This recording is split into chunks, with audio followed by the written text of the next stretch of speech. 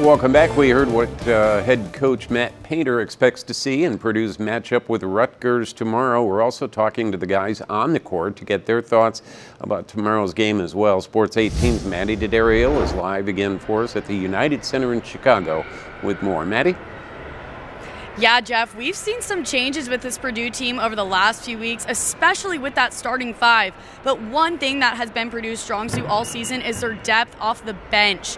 For the majority of this season, the starting five we've seen has been Zach Edey, Caleb First, Ethan Morton, Braden Smith, and Fletcher Lawyer.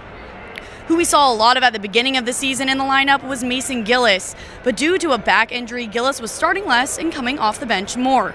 However, in the past few weeks, Gillis and his roommate, Brandon Newman, have both crept into that starting lineup. Newman became a key component on Purdue's defense, and Gillis, known as Purdue's glue guy, strongly contributed to transition play.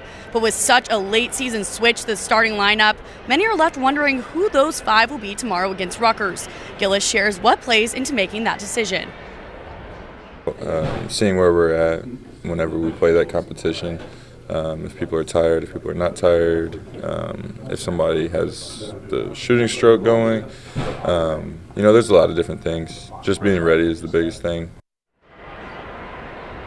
Who's starting tomorrow and who's coming off the bench doesn't really seem to me much of a concern for this team. They're saying all season has been lose as a team, win as a team, and I guess we'll have to find out tomorrow what the outcome will be. Reporting live from the United Center in Chicago, Maddie D'Addario, Sports 18.